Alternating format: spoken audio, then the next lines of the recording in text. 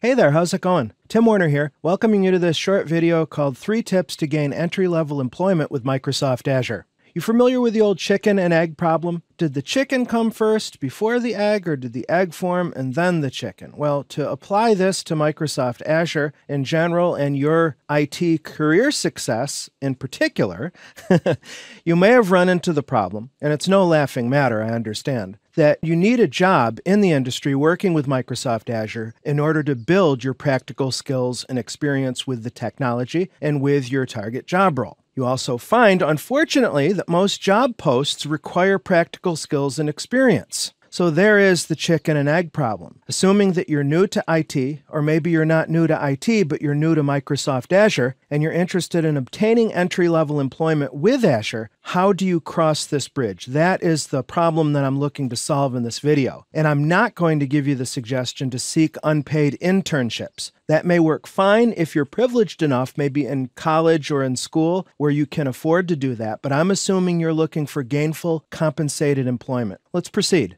The first of the 3 tips, and this is by far the most important one, is for you to practice professional networking. Now, I say professional networking and not social networking, although there is somewhat of an overlap. Specifically, I submit that you need your first break to get into a Microsoft Azure job role. Specifically, I mean you need to find somebody in an organization who's willing to take a chance on you. Maybe they've seen, looking at your track record and through the interview process, that you're willing to learn, you're open-minded, you're really eager, you're willing to accept a job that may not have the salary that comes with a mid-career or a senior level role, that you're willing to put in the reps, as my friend Mike Pfeiffer from Cloud Skills IO often says, in order to earn your place in the industry. I submit that by expanding your professional network, you inherently expand your job potential and your job possibilities. I have to say, I've been in the IT industry about 22 years. The vast majority, I would say at least 80% of the full-time, part-time, and consulting roles that I've had came about through professional networking. That's how important I believe this is. Now, how do you practice professional networking, practically speaking? One is to immerse yourself in your chosen community. I'm a Microsoft specialist, and I'm assuming you're interested in Microsoft Azure, so I'm now encouraging you to attend technology user groups and discussion forums. Go to meetup.com and look for Microsoft Azure user groups. One thing that technology user groups has as an advantage over online discussion forums is that you're doing face-to-face communication, live communication with other technical professionals. And one thing about the pandemic that's good, I can't believe I'm saying that, but the fact that these user groups are all on Zoom or Microsoft Teams, so you can attend these groups all over the world and meet a lot of people. Guess who shows up to technology user groups? People who are interested in filling job roles, sometimes entry level. Guess who else attends technology user groups? IT recruiters who may very well have entry level roles there. And lastly, you'll meet colleagues and maybe eventually they'll become personal friends. And the idea is, if and when they hear of an opening, you've already got a connection to these people, so there you go. Another way to practice professional networking, and all of this is stuff from my own experience, 100%, is to engage with IT practitioners you admire on Twitter, LinkedIn. Don't be afraid to contact them. However, I want to strongly suggest that you be both polite and genuine. Let me jump ahead to my last bullet point. Being aggressive and being desperate, for lack of a better term, generally speaking, is a turnoff. I find that sincerity, fortunately, I'm so grateful to say this, comes natural to me because I'm a curious person and I'm not the most social person in the world for sure, but I love to talk shop with fellow IT professionals. So you see here, by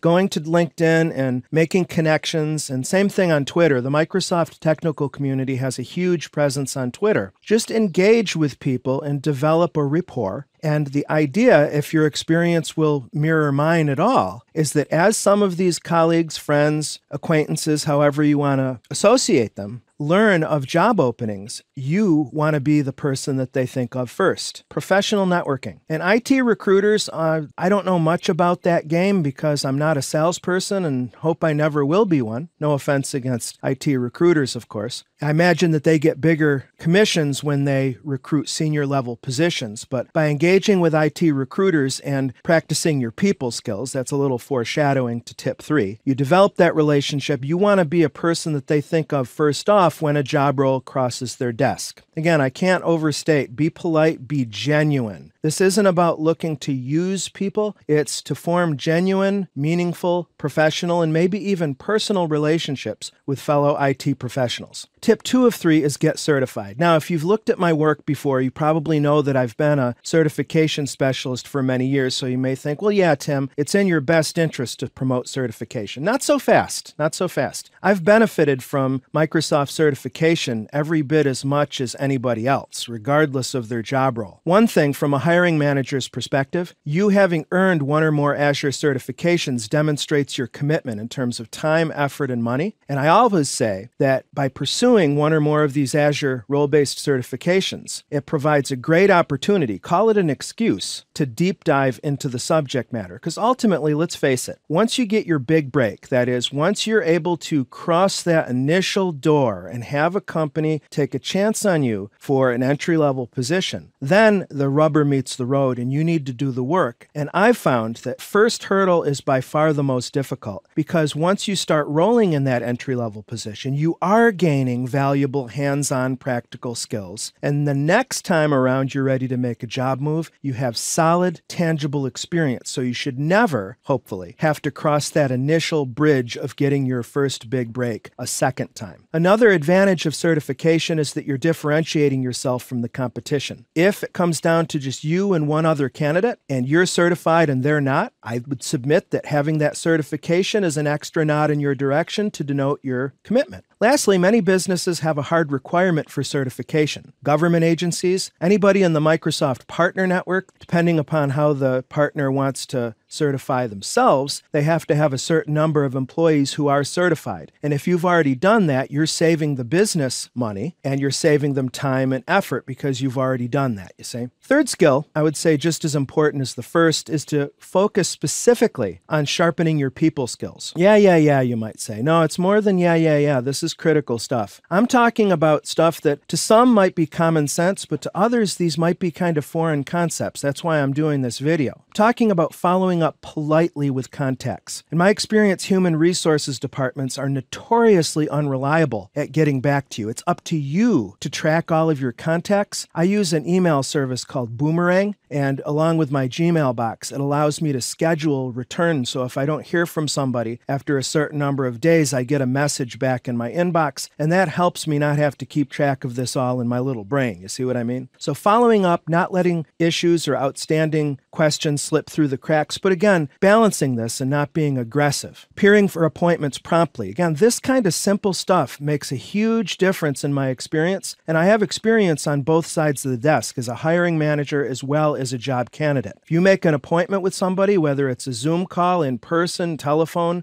be there on time or a little bit early. After an engagement, make sure to follow up and thank the people that interviewed you. These people skills go a long way because ultimately, if the company does take a chance on you and brings you on for an entry-level position, you're going to have to work with them. They're going to have to work with you. So that notion of cultural fit is more than a buzzword. It's, in my experience over 20-something years, reality. Really is. Lastly, there's demonstrating a growth mindset. I hesitated putting that term in because it's such a cliche, but I'm going to take it at its essential. A growth mindset. This means things like accepting feedback gracefully and gratefully, more particularly using, say, a job opportunity that doesn't pan out, not as an excuse to go drinking or get depressed, but as an opportunity to do it better the next time. Do an after-action review with yourself or with your mentor or trusted friends and look at what went great and what went not so great with that failed job opportunity and leverage those learnings into your next interview. It's all cumulative, I've found. As far as book references, I'm going to give you 3 books that have benefited me over the years. One would be Melanie Dodaro's LinkedIn Unlocked. She is a guru on LinkedIn, and you want to absolutely have a solid LinkedIn profile as well as a nice curriculum vitae, resume, whatever you want to call it. Short link I've created is timw.info/EL1. Number 2, How to Win Friends and Influence People by Dale Carnegie. This is a really old book. I hesitate just a tiny bit recommending it because it's used by sales teams still in 2021. And when you look at it through a salesperson's point of view, again, no shade to sales necessarily. The tips in it can come across as somewhat manipulative, but I submit that if you read this book with a growth mindset, you'll find that it's much easier to engage with people. Things small talk, etc. And I myself was diagnosed on the autism spectrum not too long ago, so small talk historically for me is something I work at, and this book gave me some good advice. That's timw.info/EL2. Lastly, there's Microsoft Press's Exam Ref AZ900 2nd edition by Jim Cheshire. Books are, in